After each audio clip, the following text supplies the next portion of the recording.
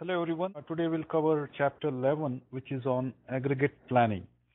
As the name suggests, aggregate planning means, you may say, big picture approach to planning. Basically, aggregate means you club together everything into one. You don't look at details at this stage. And in this chapter, we'll also look at some of the techniques used.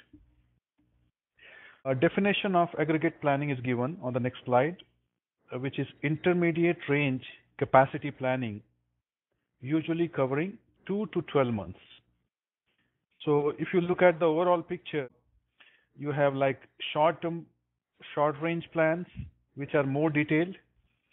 And obviously there you are looking at less than 2 months of time horizon, and things like machine loading, job assignments, like which worker is going to work on which machine. So all those details are worked out basically on a daily basis. In fact, every shift. And intermediate plans, they basically talk about employment, like how many people will be needed, let's say in next 1 year, and also how many output we need.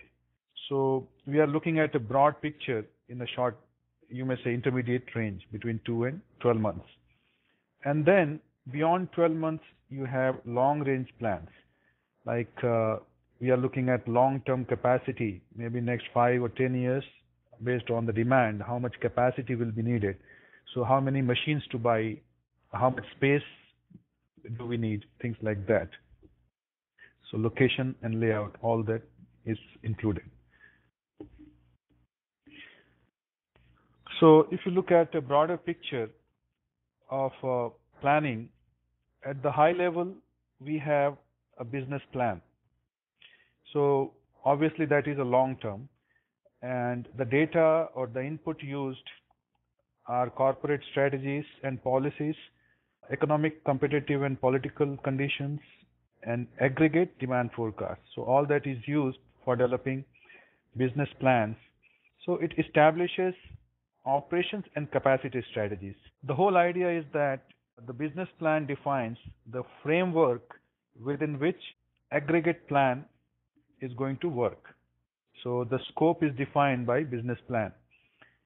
And aggregate plan establishes operations capacity.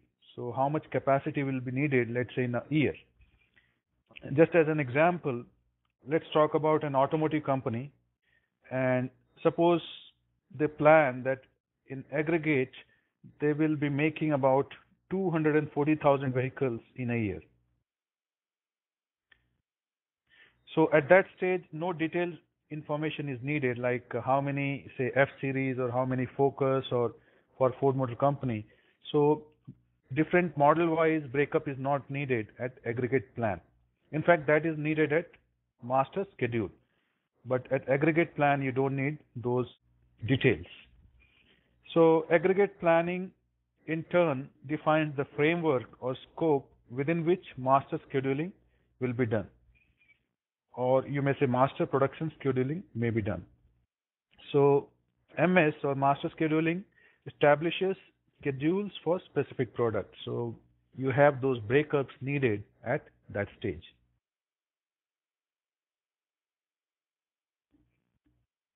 Now for aggregate planning, you need good inputs.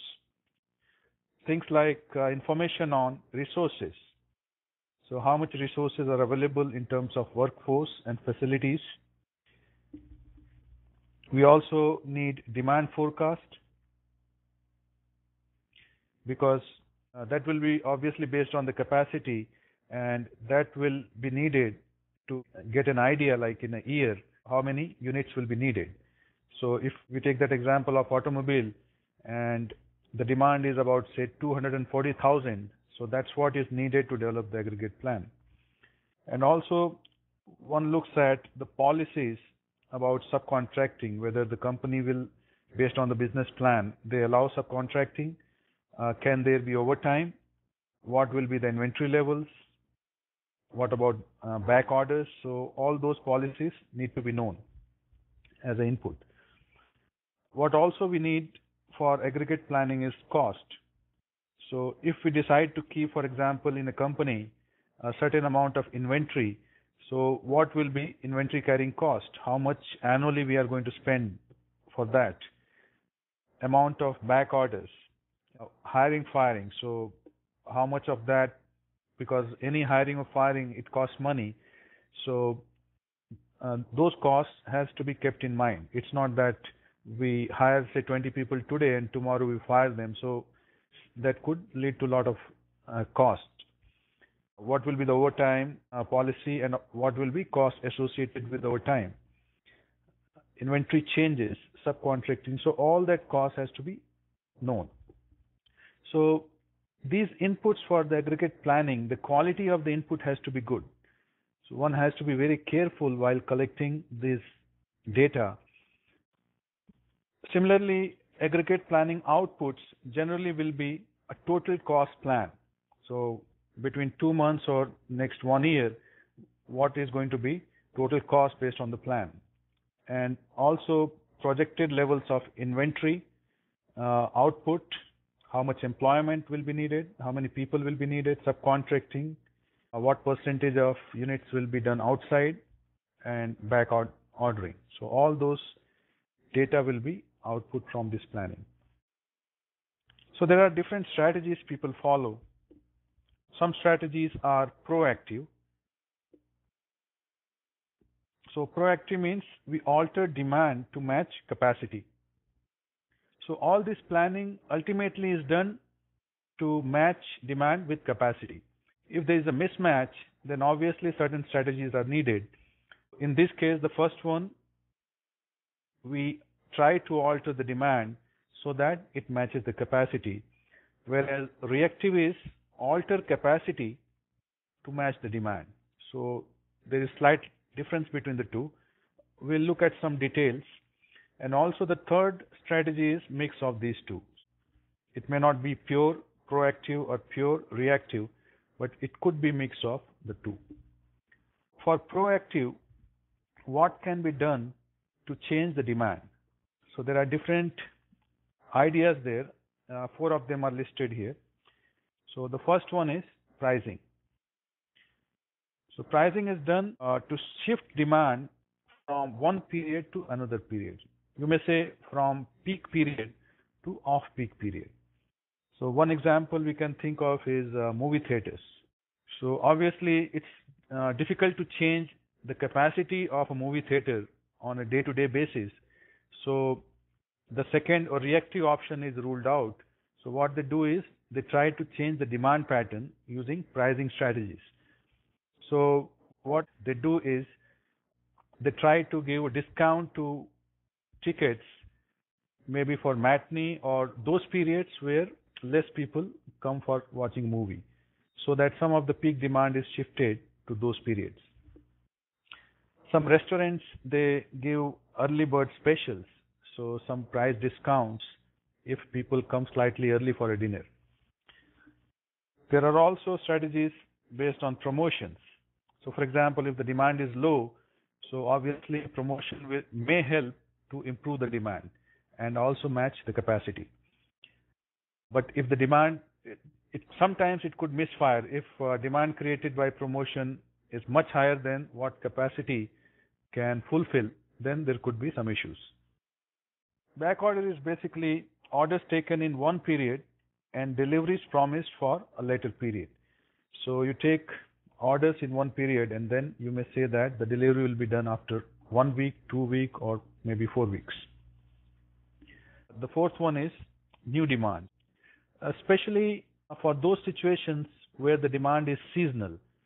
So for example, some services and products may be needed in summer and may not be much in demand in maybe winter. For example, air conditioner, so may be needed more in summer, whereas may not be that much in winter. So sometimes what people do is they try to create a new demand for some of the products and services in the other period where the demand is very low. Now coming to the second strategy we discussed, where we try to alter the capacity itself. Some options are given here. One is hire and lay off workers. So when the demand goes up, you hire more people, and when the demand goes down, you lay off some people. But that cannot be done every time. If you think in terms of skill level, then it could become really difficult, because hiring skilled people and then laying them off, in future you may not be able to attract those skilled workers. And also at a lower skill, if we have a situation where we hire people, train them so that they can work in a quality manner, company has to spend some money for training them, and then they gain experience. And once we lay off, then we are again incurring some loss. So hiring and firing is not that easy. It's not like switch off a button that today it's on and tomorrow it is off. So it is going to cost money, a lot of money for the company, because that process could be lengthy, it could be very expensive. Other option is overtime or slack time. So sometimes when the demand is more, you may ask people to work overtime to complete the task, maybe one extra shift, or maybe coming on Saturday or Sunday and try to complete the job. What some companies do for slack time is they use that time when the worker has no work to train them. So that's another idea, instead of firing them, to develop their skills so that they are more effective in the future. Also, some companies, they depend on part-time workers, because if a worker is working part-time and there may not be too much of commitment from the company in terms of paying their health insurance and retirement, those things. So laying them off may be easier. In some cases, especially if the demand is more and many of the other options are not available, then companies also try to keep inventories so that they produce those items when the demand is low, and when the demand increases, then use the inventory to fulfill the demand.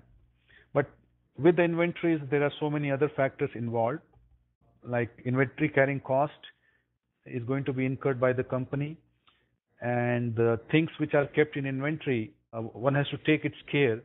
There could be some damage and things like that. So keeping inventory is not always the best solution. It may be a bit expensive. And one point also I should make is inventories can be kept only for manufacturing. So only for manufacturing situation you can keep inventory. But if we are talking about service, then obviously we cannot keep inventory. So if, let's say, 10 seats are vacant on an airplane, then nothing can be done. We cannot store them anywhere so that we can use in future. Another option for increasing or changing capacity is subcontracting. So there are different strategy when the demand is not even. When you have uneven demand, different strategies are available. So if you look at A in this picture, so suppose we have a normal capacity and the demand is also given. So in the first period here, we have forecasted demand and capacity, both are exactly the same. So that's the best situation to have. So demand equals normal capacity. Now in the second period, the blue line is the forecasted demand. So you can see this line here. Forecasted demand is less than the normal capacity. So dotted line is the capacity. So that's the second period. And in the third period, you have demand more than the capacity. There could be two strategies. One could be chase demand strategy. So try to focus on demand and try to chase it. So in the second period, when the demand is less, so output is below normal, capacity is temporarily decreased to match the demand. So what this company would do, if they are following this strategy, is to reduce the output. That way they will try to match capacity. Similarly, in the third period, when the demand is more, output is above normal, capacity is temporarily increased to match the demand. It could be by any of those options like using part-time workers or overtime or subcontracting. So that can be used. So basically you are changing your capacity as and when the demand changes.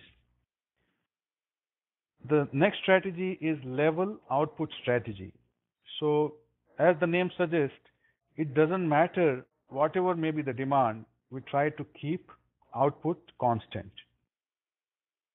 So in the second period, when the demand decreases, based on this strategy, what people will do is to continue to produce at the normal level. So because demand is less and we keep on producing slightly higher, so that will make inventory to grow. So you can see there inventory goes up. And in the third period, when the production is low and the demand is more, so initially demand can be met by the inventory that we have, and that's how match between capacity and demand is made on a longer run. Coming to techniques that are used for aggregate planning. So basically there are two broad categories. One is trial and error. So many things are subjective. You cannot like optimize aggregate plan. So there is trial and error methods. Things that work, maybe people try for some time. If it doesn't, try to modify the strategy. And the second one is developing math models. So using mathematical models, try to optimize. Whichever method is used, these are some of the steps. Determine demand for each period. So that's basically input to aggregate planning. Determine capacities for each period. So this comes from the capacity planning. So what is available? Identify policies that are pertinent. So remember, we are doing all these things within a scope or framework of a business plan. So we have to see what policies we can follow, what capacity do we have. And once we have that data, then determine unit cost. So this unit cost could be developed for the normal time, overtime, or subcontracting and things like that. And then develop alternative plans and cost for each one of those situations. And then select the best plan that satisfies objectives. So if it is trial and error, obviously you may not be able to get the best plan the first shot. So in that case, return to step 5 and then choose another alternative and see if it works. As an example of doing some of these calculations, we can look at example number 1. So in example 1, if you look into your book, there are 6 different periods. So we have 1, 2, 3, 4, 5, and 6 different periods are there. And then we have the forecast available for each period. So this is the demand forecast. 200 each for first 2 periods, and then 300, 400, 500, and 200. So the total demand for these 6 periods, the period could be weeks or months, 1800. Now if we look at the output, so you could have under output, like if it is a regular output or overtime or subcontracting. So because we have 1800, so if we divide 1800 by 6, we get 300 as output for each period. So this 300 I can write for each of the 6 periods, so that the total demand is met. And in this specific problem, we don't have overtime and subcontracting.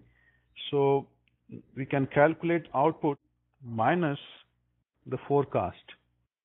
So you have 300 minus 200, so the difference is 100. So based on the output, we have made 100 extra units. So that's why we get 100 here. 100 for the next period, 0, negative 100. So that's a shortfall, negative 200 and 100.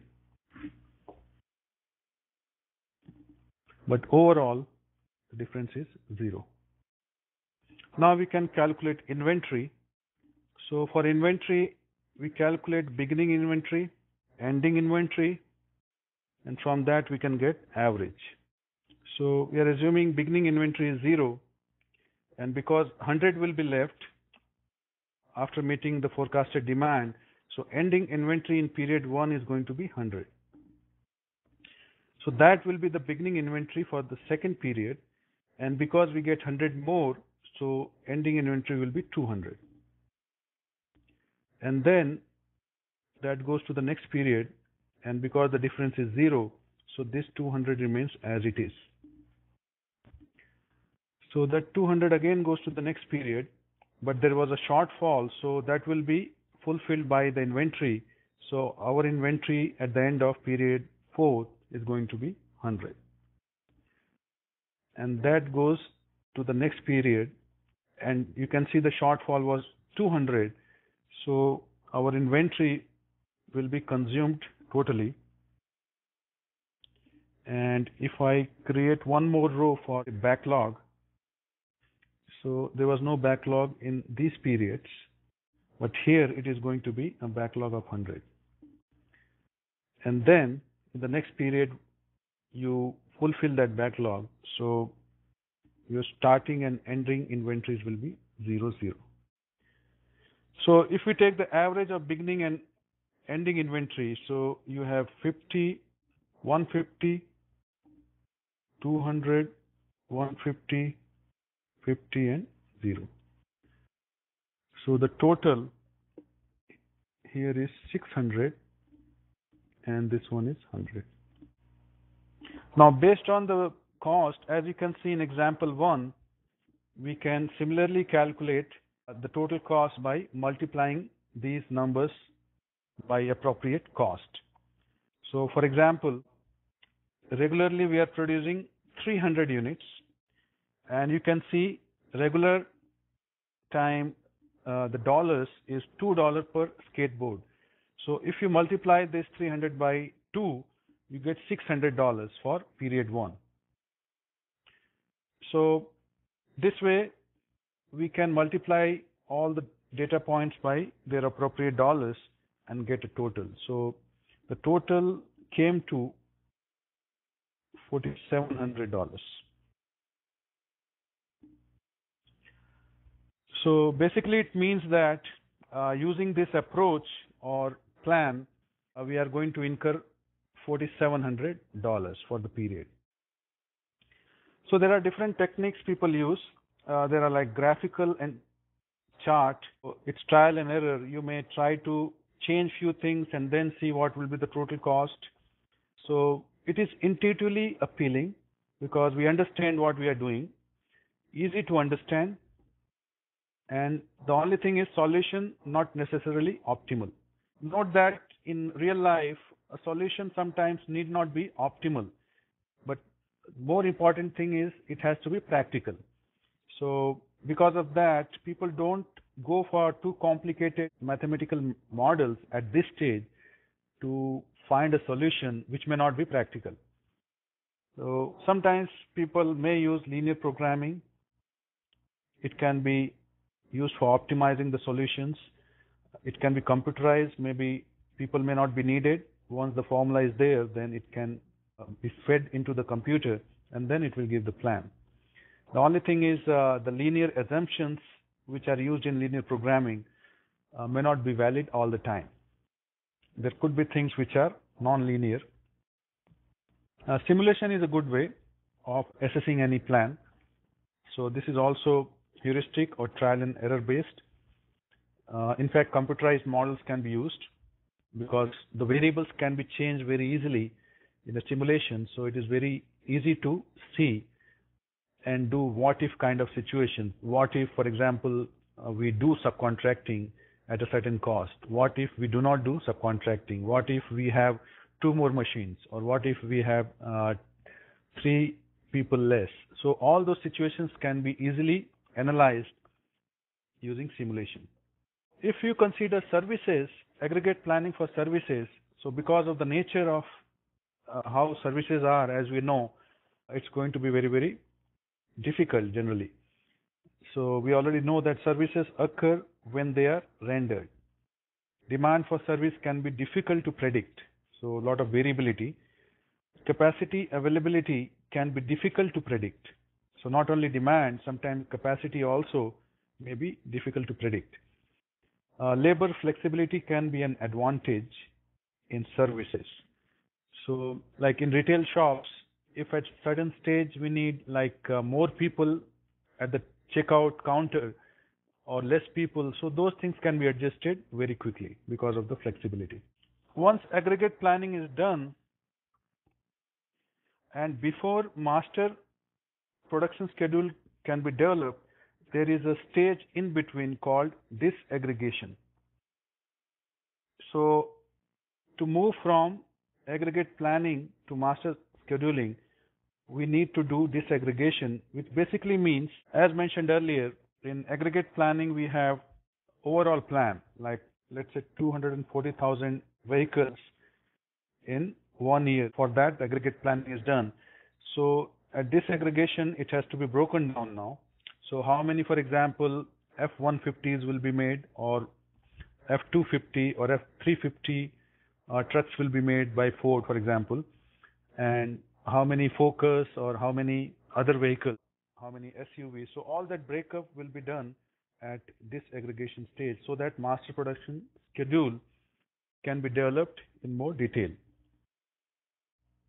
Determines quantities needed to meet the demand based on those breakup for different product lines. So it has to obviously interface with marketing, capacity planning, production planning, and distribution. So they have to basically interact with these people in order to do a good job. So when they interact with marketing, for example, it in fact helps marketing to make valid delivery commitments. So they know that what can be achieved within what period. When they are talking to maybe future customers, they can give a good information to them. In fact, while talking about the delivery commitments, a lot of problems occur if we promise too much and we are not able to fulfill those promises in appropriate manner, like within the time, or not able to meet the quantity. So once they are involved at this stage, it helps them to make valid delivery commitments. Now, job of any master scheduler is to evaluate impact of new orders. So when the plan is already there for, let's say, a week or 2 weeks or a month or 2 months, then when the new orders come, where do they fit in? Can we fulfill the order? And things like that has to be evaluated. Provides delivery dates for the orders. So once they evaluate, then they are able to give their judgment, like how much time it will take. And also they deal with the problems, like there could be some production delays. So whenever there are production delays, maybe a critical machine breaks down, then they have to modify the plan. So revise master schedule based on that. And if there is a insufficient capacity, then production and marketing people have to be alerted in advance, so that there is no problem or major problem with any good customer. So this is the master scheduling process.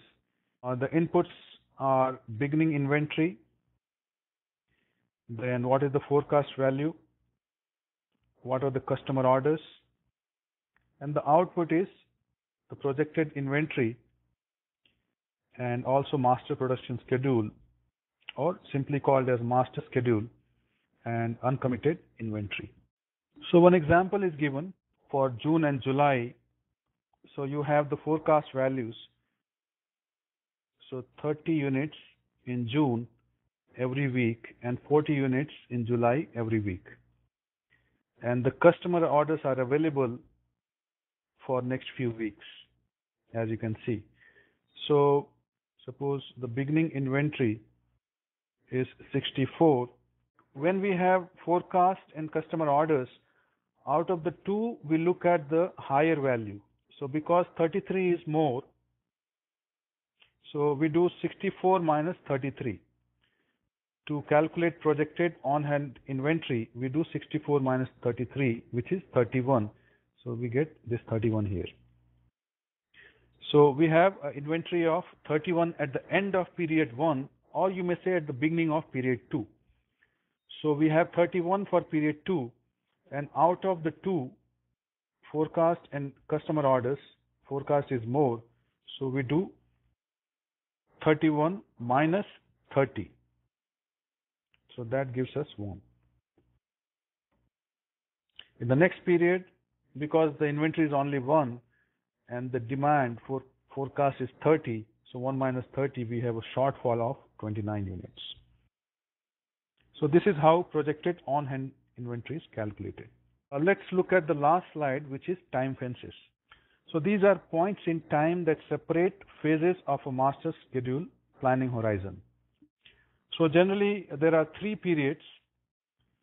So the red one is frozen period, which means that the changes are not possible at that stage because the materials which might be needed has already been bought. Maybe half of the production is already done and things like that. So if any change is to be made here in this zone, it is going to be extremely expensive for the company.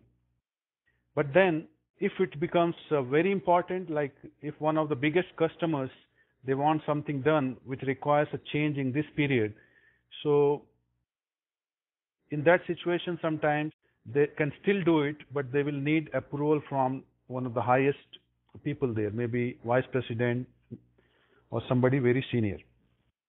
Slushy period is, again, many of the things are done, like order has been placed probably, and the material may arrive in 1 or 2 days, and everything has been planned. But at least this is slightly better than frozen period. You may still have some small room for manipulation or changing the plan. And then the liquid time frame is basically all the changes, if required, are being done on paper, so they are not very expensive. Like if a customer says that I want something, maybe 200 items in period 9, so obviously that can be very easily, the plan can be very easily changed and customer order can be incorporated. Now let's look at some of the problems from the book. So there are 6 periods. So you have 1, 2, 3, 4, 5, and 6. And then the last column we use for total. Now the forecast based on the problem is given 200. So this actually relates to our example 1 with slight modification. So our output, regular, overtime, and subcontracting. So it was 300, 300, and 300 for first 3 periods, but slight twist after 4th period, so that the total is still 1800.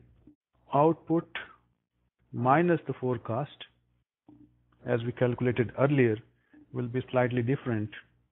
It will be same for the first 3 periods,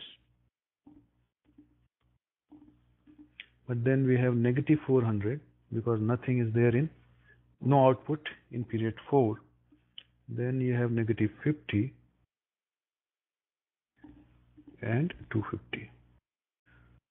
Now coming to inventory, so we have beginning and ending, and then you have 0 each. Ending is 100, 200 for the next 2 periods, and there's nothing available after that. So average obviously is going to be 50.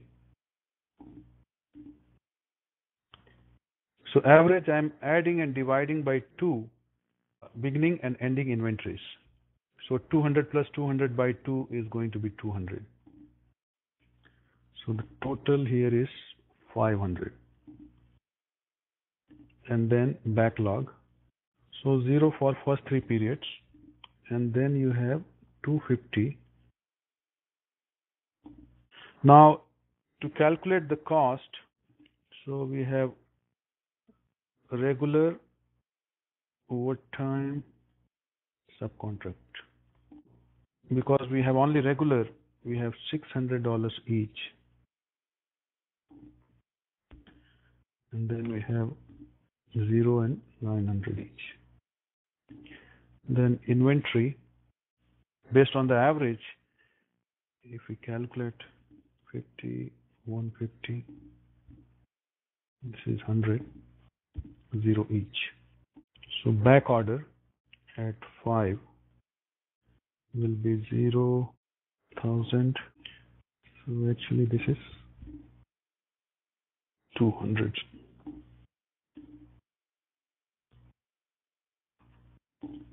1250, 0. So the cost for each period you can now add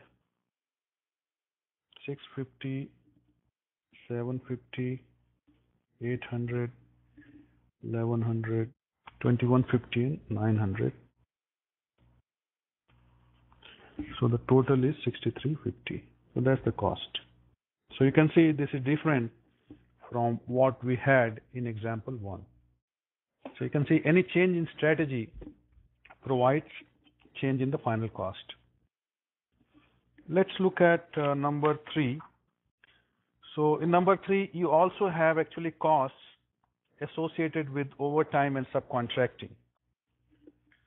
So again, you have 6 periods, and 4 costs add up to 1800. And then you have output. So that is for regular, overtime, and subcontracting. I'm just using the acronyms. So you have 280 each based on the problem, which gives a total of 1680. Then we have 0, 0, 40, 40, 40, and 0, giving a total of 120. And subcontracting is 0. Then output minus forecast. So we have 80, 80, 20, negative 80, negative 180, and 80. Similarly, inventory, beginning, ending, and average. And then backlog, 50 and 0. So the backlog is 80 in the 5th period. So 5, 20, and 80. So this way, you can see the calculations are simply addition and subtraction, so not very difficult. And then you can apply the cost numbers given, and this should give you a total cost, overall cost of 4,640.